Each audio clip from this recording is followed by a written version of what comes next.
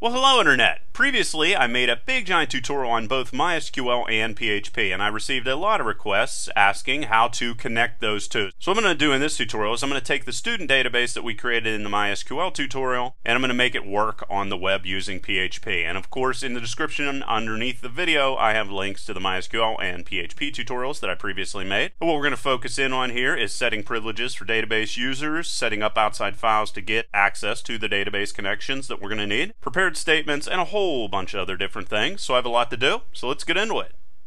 Okay, so this is basically what we're going to create. I kept everything extremely simple. We're going to have one page that's going to allow us to enter in student information, and it's going to be the same student information that we had set up in the MySQL database tutorial. And then whenever you click on send, that information is going to be sent to our database. And we're also going to create another page that's going to print out this table with a listing of all of our student information. And I'm hoping that by showing you this, you'll be able to basically do anything with MySQL and PHP. And I kept everything really condensed into just a couple videos.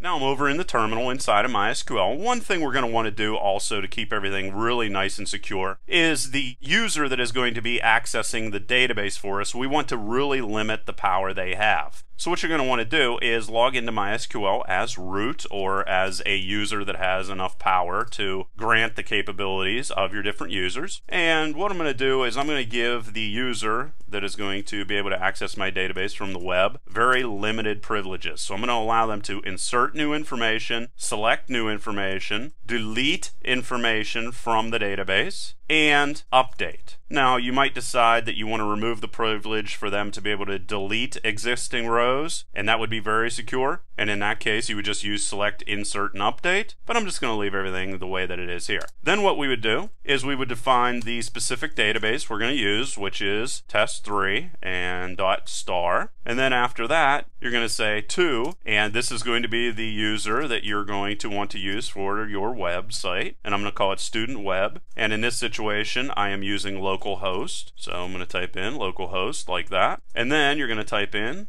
identified by, and there's where you're going to type in their password. So I just put turtle dove inside of there, and there it is. So when you execute this, this is going to give the user that you're going to use in your website only the ability to insert, select, delete, and update the database.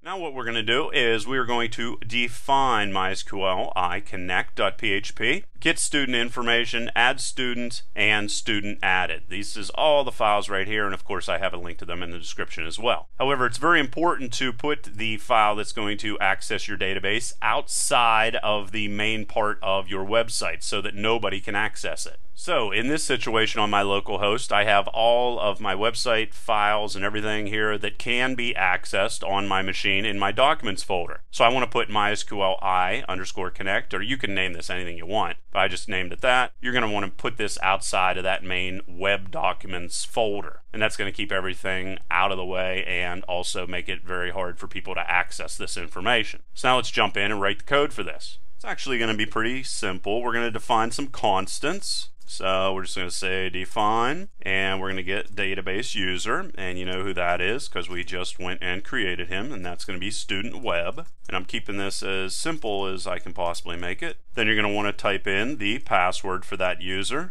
and you just saw that it's turtle dove. You're also going to come in and define the host. In this situation, it's going to be localhost. And then finally the database name, which is going to be test3. Now what we want to do is actually get a database connection with this guy, and we're going to put an @ symbol here, which is going to keep any errors from showing in the browser. And you're going to type in MySQL i connect. Then you're going to put in all of the constants that you defined. So database host, database user, database password, and then finally database name. And I'm also going to come in here and call die, which is going to be called if we can't get this connection, and I'm just going to say something like could not connect to MySQL, and then you could do something like print out the error that occurred, MySQL i connect error, and there you go. And that is literally all you're going to have to do to get a connection with your database. So now what I'm going to do is jump over into getStudentInfo.php and create everything here. Now to get that connection that we defined outside of our main root area for our website, you're going to go require once, and to jump backwards you're going to go ..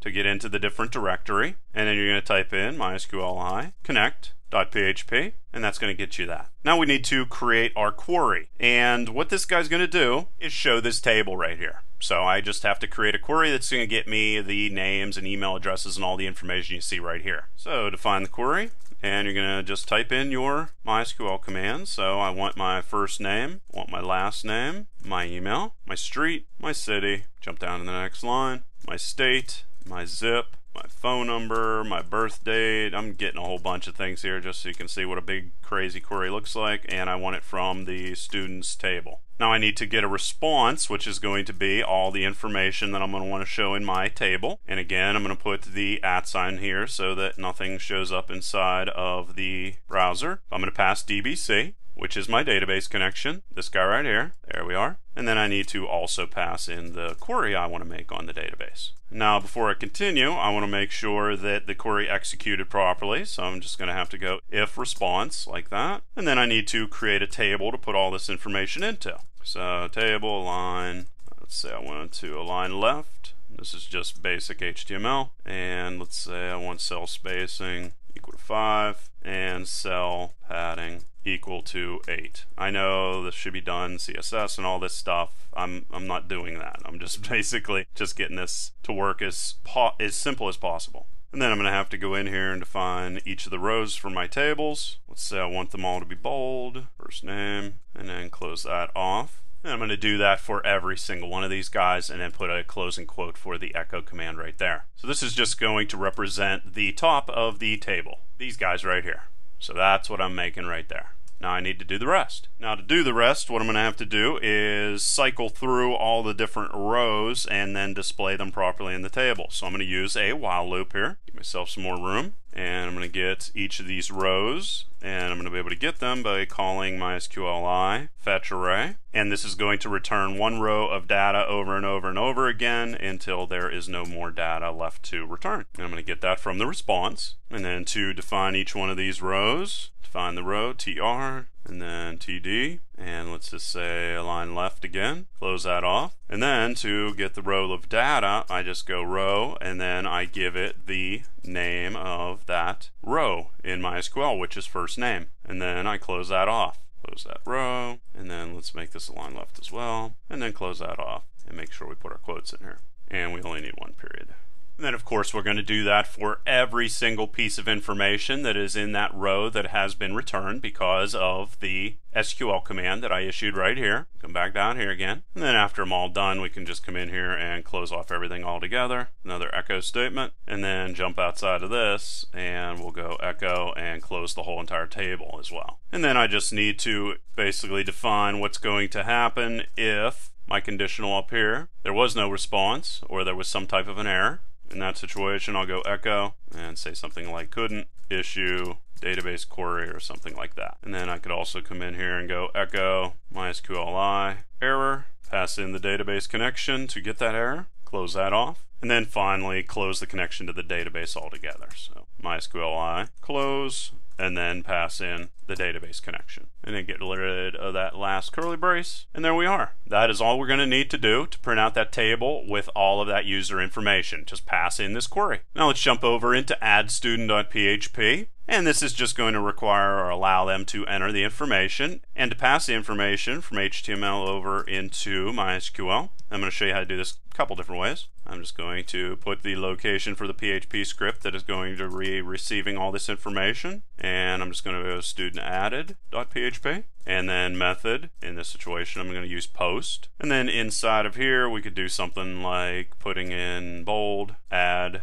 a new student, and then we'll just have to ask for all of the different information that we want. So if we want the first name, and then we're going to type in the input that's going to allow them to put that information in, and it's going to be text, and let's give it a name because that's important, because if it doesn't have a name we're not going to be able to figure it out inside of our PHP script. And just to keep everything simple, let's just make everything 30, and if we want to give it a value of nothing, and then close that off, and there we go. Now all we need to do is do this for every single other possible input type, and make sure we close this off. Okay, so I put that information in there for all of the other different inputs. So we got first name, last name, and all these different things. The only thing I did here is for the state, I only want 2 characters, so I made the max length 2. Zip code, I only want 5 characters, so I made the max length 5 right there. I'm just doing this to speed up everything. So you can see there all of the information that I want the user to enter in. And now what I need to do is define the submit button. So let's put this inside of paragraph tags just to keep it simple again.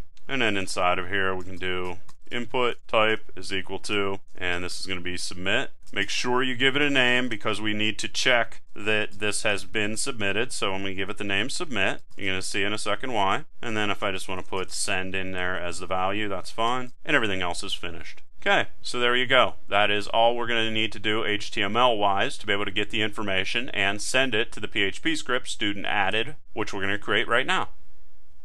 Okay, so here we are again. Very first thing we're going to do is check that this page was actually reached whenever this form was submitted. So remember I said make sure you give submit a name. Well, right here we're going to go and check to make sure that it actually sent us here. So post and submit. You're going to type in the name that you gave your submit button. Okay, so if we did come from that form, what we want to do is we want to verify that all of the information that we asked them to pass to us was actually created or was passed. So what we're going to do is we're going to create an array, and this array is going to store any missing data, and you're going to see here in a second what that's going to look like. So we're going to check, and of course to make this really secure you need to use regular expressions to go in and verify all the information before you allow it to go into the database. But just to keep things a little bit more simple, I'm going to avoid going into regular expressions right now. So I just go first name, and if we jump over here, this is what I'm doing. I'm looking for this right here, and I'm getting the value that was entered inside of this. So I'm going to go first name, check if it's empty or if they gave me the information I need. If it's empty, I'm going to store inside of data missing, the array. And this is really weird inside of PHP. If you want to add an additional thing to an array, you just keep adding it, okay? Right like that. And of course, make sure to put an equal sign inside of there. Else, if it was not empty and they did pass in a first name, we're going to store that, maybe give it a little bit shorter name here. And we're going to trim off any white space that exists. And to get access to that again, underscore post. And that's going to give us access to that data that was passed from the form. And there we go. Now all we need to do is do that for all the other possible inputs from the previous page. And there you can see I did. First name, last name, email, street, everything. Everything is exactly the same. And I went and pulled it in, trimmed off the white space. If there was no information, I stuck that in an array, da-da-da-da-da-da-da. Okay, so after we have all of our information we're going to need submitted, we're going to come down here and we're going to check that all of our information was actually passed. And if you want to check to see if an array is empty or not, you just call empty and then you pass in the array, data missing. And if it is empty, that means no errors and all the information was actually passed in. So then we're going to go require once again. And then we have to locate the file that's going to have our database connection in it. MySQL connect is what I called mine. And then here I'm going to use what's called a prepared statement. So for this query, I'm going to go query. And since I'm going to be inserting information, I want this to be a little bit more secure. Like I said, this isn't as secure as it could be, but don't want to get into all that. Then what I'm going to do is just list out all of the different pieces of information I want to enter into my database.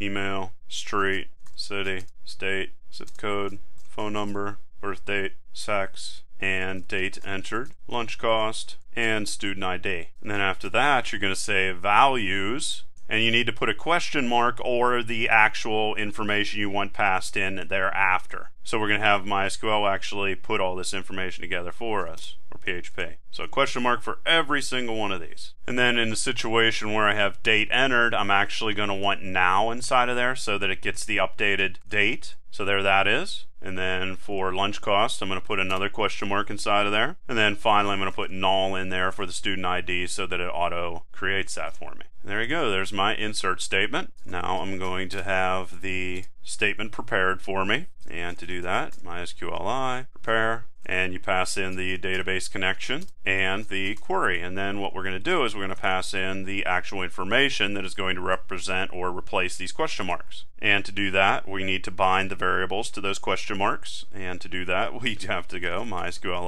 statement, bind parameters. Then we're going to put in our statement right like that. And then what we need to do is something a little weird. Let me just come in here. You're going to have to represent the data type for every one of these guys that you're going to be passing into your database. And you're going to use an I for integers. You're going to use a D for doubles. You're going to use a B for blobs. And you're going to use an S for everything else. Well, you're going to use a lowercase s. And you're also going to be using a lowercase b. Okay? So this is everything else. And you're going to be doing that right here. So what I need to do? Might actually be easier to go into MySQL. And if we do describe students like this, well, you're going to see, shrink this down, all of the data types for each one of these different things in our database. So this is a string, string, string, string, string, character is a string, int, another string, everything else, date, this is a string, enum string, timestamp string, this is going to be a float, and this is another int. So knowing that information, we're going to come over here and we're going to go string, string, string, string, string, string. There's 6 of them. Then there was an integer. Then there's 3 more strings and a D. Okay? Now what we need to do is put in all of our data. So the very first thing, or the variables that we want bound to these question marks for our prepared statement. So first name is going to be the very first one. That's the question mark, and there that is. And we need to put the variable we want to send in there. Next one's going to be last name, email, street, city, state, zip, phone, birth date. Make sure it's the right variable name. Sex of our student, and lunch. And that's going to bind all of that data in those variables to the question marks up here for our prepared statement. Now to execute our query, MySQL statement, execute, and then pass in the statement we want to execute. And then I'm going to get the number of affected rows. Since we're only going to be updating one at a time, this number should always come back 1 if it actually executed properly. There's some security things you could do here as well. Statement, affected rows, and pass in the statement there. Then we're going to check to make sure that the affected rows actually were 1. Affected rows equal to 1. If they were, that means the query went through properly. Maybe we want to say something like echo student entered. Then we want to close our statement, MySQL statement, close, and pass in the statement. And then we can go MySQL close our database connection that we have. And then else, if the affected rows were not 1, something went wrong, say something like error occurred. And then if we would want to put in the actual error that did occur, just go echo MySQL error, put that on the screen if we'd like. And then we're going to have to close our statement as well as close our database connection again, just like that. Then we have our next else, which is what happens if the data was missing and they didn't pass in the data that we wanted. Well, we'll go else, echo, you need to enter the following data. Then if we want to cycle through all the different pieces of data that they did not enter, we're going to go data missing, which is the name for our array that we created, that we added all this information to. So come up here, see, data missing, there's the array, and this is all the information that would have been missed if it was not entered. For each data missing, we're going to take each little piece of the array, or each thing stored in the array, temporarily store it in missing. That's what for each does for us. And then we'll echo those out on the screen, and we'll just go missing, and then say we want to put a break or something in there. And then let's say, since they didn't enter that information, they're probably going to want to enter the student information again. How do you do that inside of a PHP script? We can actually have a PHP script call itself, and there's no reason to type all that out. I'm just going to jump over here, jump over into the form area, select this. Even though this is student added, we can take this information right here from the top of the form to the bottom of the form. That's what we copied right there. And this is from addStudent.php. Jump back over here, and then outside of the PHP script, which ends right here, jump down there and paste all that in. File save it. Get studentinfo.php, works perfectly. Then we can go to studentadded.php, type in some information about a student, hit send. You can see student entered popped up right here. So we can come in here and go get student info, and now you can see John Smith shows up down there. So pretty cool. Be able to go in there, get information out of our database, as well as add new information. And I think I've provided enough information to also allow you to go in there and basically add anything else you need. Please leave your questions and comments below. Otherwise, till next time.